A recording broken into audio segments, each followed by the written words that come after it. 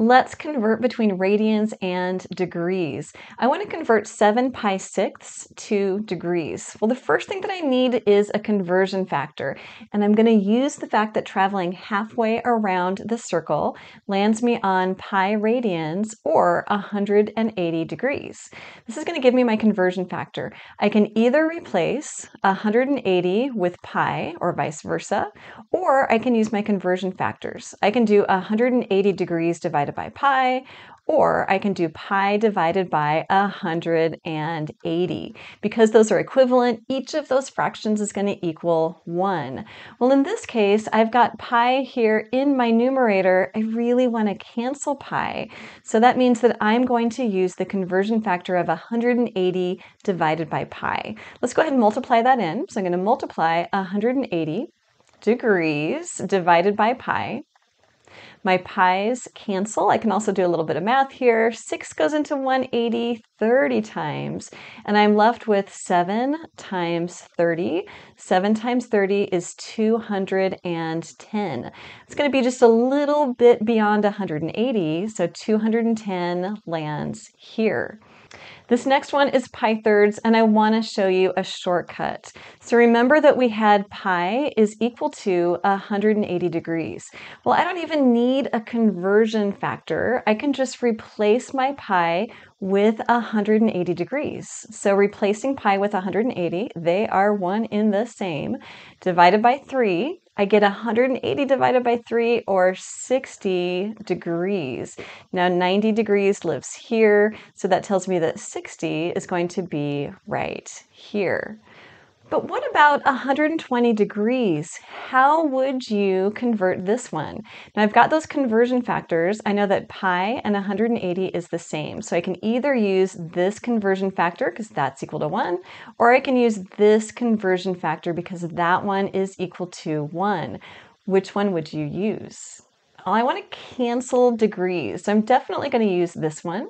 So I'm going to go ahead and take 120 degrees, and I'm going to multiply that by pi divided by 180 degrees. So my degrees symbols cancel, and I end up with a lot of reducing that I need to do, but I'm going to go ahead and let the calculator do this work for me. I'm going to grab just the fraction for my calculator, and I'm going to leave the pi outside.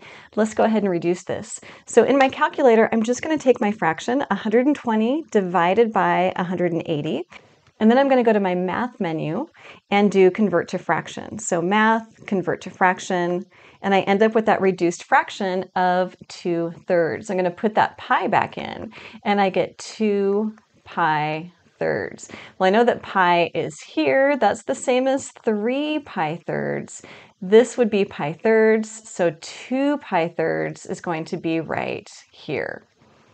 We're going to do 235 degrees next. 235 degrees lives over here because it's beyond 180 degrees, or pi. I want you to go ahead and convert this one, pick your conversion factor, and then type your answer in the comments below, and then come check back with me. Now I know that I want to cancel degrees, so as I'm picking a conversion factor, I want 180 degrees to be in my denominator and pi to be in my numerator. This is going to cancel the degrees. In my calculator, I'm going to do 235 divided by 180, and I'm going to pull the pi off to the side. So let's do 235 divided by 180, and I'm going to convert that to fractions. So math, convert to fraction. So nice to let the calculator do our reducing. This one turns out to be 47 pi 36, 47 pi 36 radians. I'll bet you did great. Here comes another one. Now I want to convert the angle measure 5. Which conversion factor would you choose? The key here is that there's no degree symbol. That means that this 5 is actually 5 radians. So I want to cancel my radians, and I want to end up in degrees. So we're going to pick that conversion factor of 180 degrees divided by pi. So I end up with degrees because my radians don't matter. I can go ahead and cancel those off. This would actually be pi radians here. And I end up with 5 times 180 divided by pi. Let's put that into our calculator. So I get 5 times 180 divided by pi. And as a decimal, we get about 286, so about 286.5 degrees. Take a look at this next video. You guys are doing so great. Thanks for watching.